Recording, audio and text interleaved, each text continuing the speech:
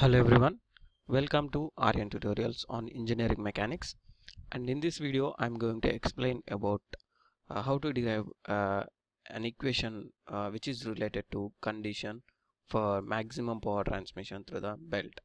So whenever the belt transmits a maximum power, so what is the relation we'll be getting in terms of tensions that we have to derive here. Okay, so for that first we need to take the help of the power formula. So we already know that the power transmitted through the belt is given as T1 minus T2 into speed, that is velocity. Okay, here T1 is the tension in tight side and T2 is the tension in slack side. Okay, with the help of this formula we can continue the deriving part for getting the condition for the maximum power transmission through a belt here. Okay, so here rather than this formula, we already know that the ratio of two tensions, that is tension in the tight side to the tension in the slack side, that is given as equal to e power mu theta. Okay, this equation already we have derived in the previous videos. Okay, so in this, from this equation we can write T2 is equal to, what we can write it as, T2 is equal to, we can write it as T1 by e power mu theta.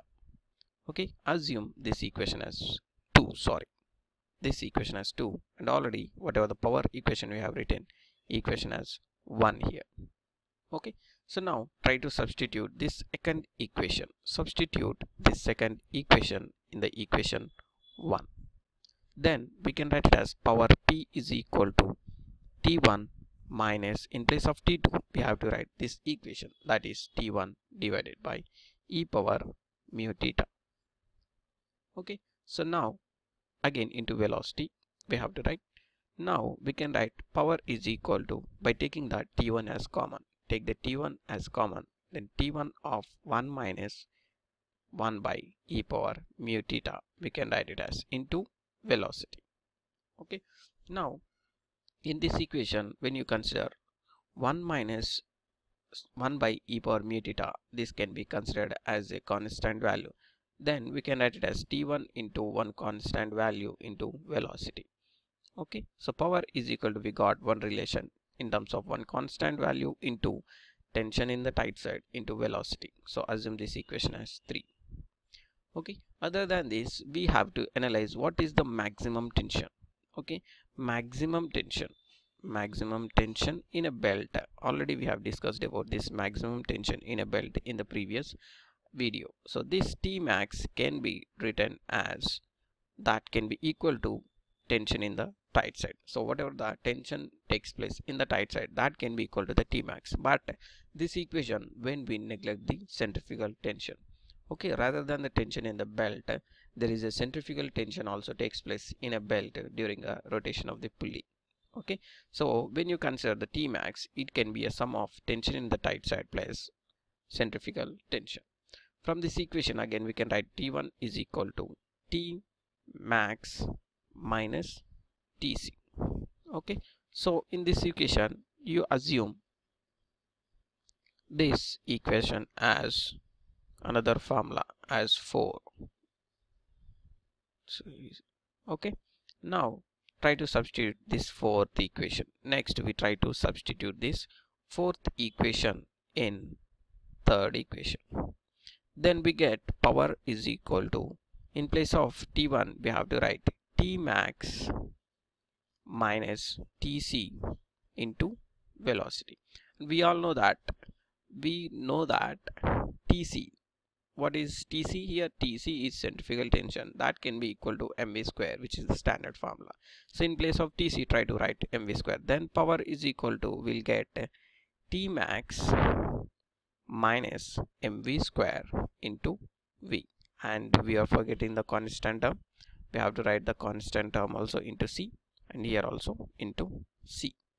Okay, so this is the relation we got. Now for maximum power condition, what we can do here, for maximum power transmission condition,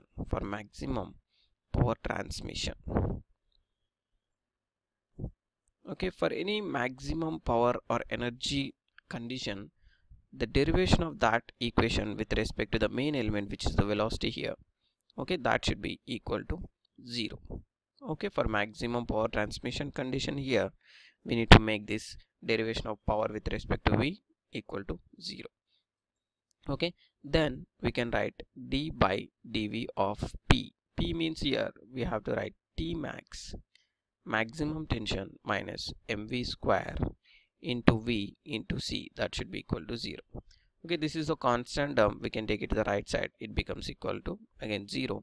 Then for deriving this equation properly, you take the V velocity term into the bracket, so we can write it as T max into V minus mv cube, that is equal to 0. So now for individual element, try to apply the differentiation here. So T max is constant, then dv by V becomes equal to 1. So then we can write it as T max minus mv cube. M is the constant term, again dv cube by dv means it will give us m into 3v square is equal to 0. Now we can write again T max minus 3 mv square is equal to 0. So when you carefully observe this 3 mv square, this is equal to again centrifugal tension. So now we can modify the equation as T max minus 3tc is equal to 0. Okay, then we can write T max is equal to 3tc. Okay, so now finally we can say that the condition as T max is equal to 3 into C, or Tc is equal to, we can write it as 1 by third of T max. Okay, that means here during the power transmission, the belt can absorb 1/3 of the maximum tension as a centrifugal tension.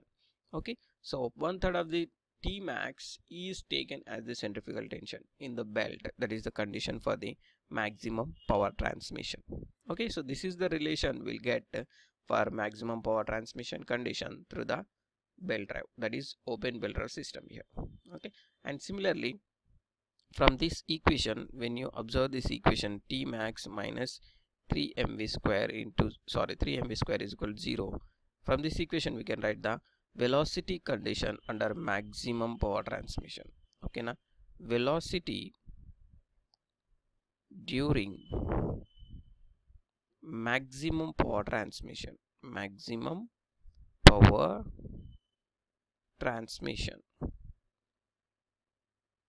okay, so from that equation how can we write T max is equal to, we can write it as 3 mv square. Okay, so from this equation V square we can write it as T max divided by 3m. Okay, finally V is equal to, how can we write it as, V is equal to, we can write it as root over T max divided by 3m, we can write. So this is the velocity maintained by the belt during the maximum power transmission condition. Okay, so this is the equation, that is the condition, that is the relation in between the two tensions, centrifugal tension and the maximum tension during the maximum power transmission condition, and this is also velocity maintained by the belt during the maximum power transmission condition. Okay, so that is this is the derivation part, okay, for getting the condition for the maximum power transmission through the belt. Okay, these are the steps we need to follow for deriving the equation for maximum power transmission. Okay, I hope you understand. Okay, this is a simple steps we need to consider by knowing the power transmission by the belt and ratio of two tensions and the centrifugal tension formula. We can derive the equation easily. Okay, so like this, follow the steps to get the required condition. I hope you understand. If you still have any doubts, please feel free to give a comment to my video. Once again, thanks for watching my video. Thank you all.